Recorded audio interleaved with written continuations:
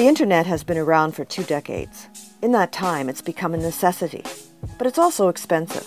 The UN has declared it a human right comparable to freedom of speech because you need it to participate in many facets of our modern life that are absolutely necessary. You look for a job, it's posted online.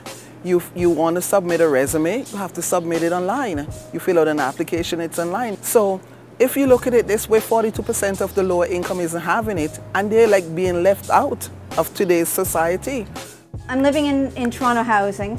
I'm 52 years old. I'm living by myself.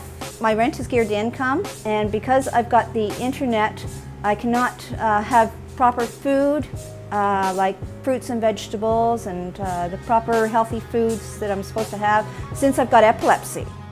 Governments are waking up to the fact that being able to access the internet is just as important as having access to food and housing. When you need government forms or documents that are required of you, then they often refer you to a website. If you are disabled, then you don't have the same opportunities to get to the things that you need, so then that is more than just a convenience, but it's a necessity when it comes to education and job hunting. More and more, teachers are sending homework home via the internet. The teacher actually grades it online, and it's interactive and it's great and it's fun and the kids love it. My children do very well with this type of program.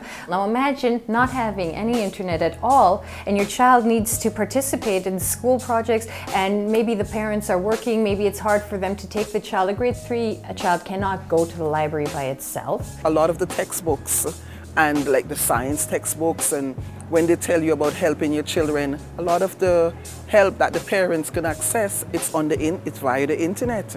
So if we cannot have internet, high-speed internet at a low rate, lower income people would never get it. ACORN Canada has launched a new campaign to help make the internet accessible to the millions who cannot afford it. I'm paying $56 a month for internet, and because I'm paying that money, I'm giving up other things like food and entertainment, and it's hard to keep her fed also. In order to bring fees down, the big telecommunication companies have to jump on board. We approached Bell and it wasn't very good. They literally told us straight up, we're a billion-dollar corporation and it's not our problem. In Canada, 3 major corporations sell us access to the net. In 2011, their net income added up to over $5 billion. Only Rogers agreed to work out a plan to make the internet accessible to low-income people. What they agreed to was $10 a month, flat rate, for people who are living in TCHC. And that's really great. But it's just a start. We have to take that further.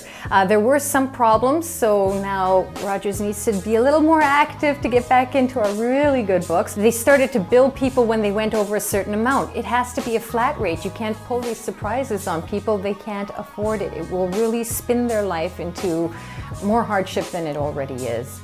ACORN believes that unless the CRTC steps in to regulate prices, nothing will change. But it's up to the low-income people to band together. I know we're little, but we deserve this, and this should be a right. In today's society, it should be a right with everything being on the internet. We need to have access to that internet. If you want to join the fight, join ACORN.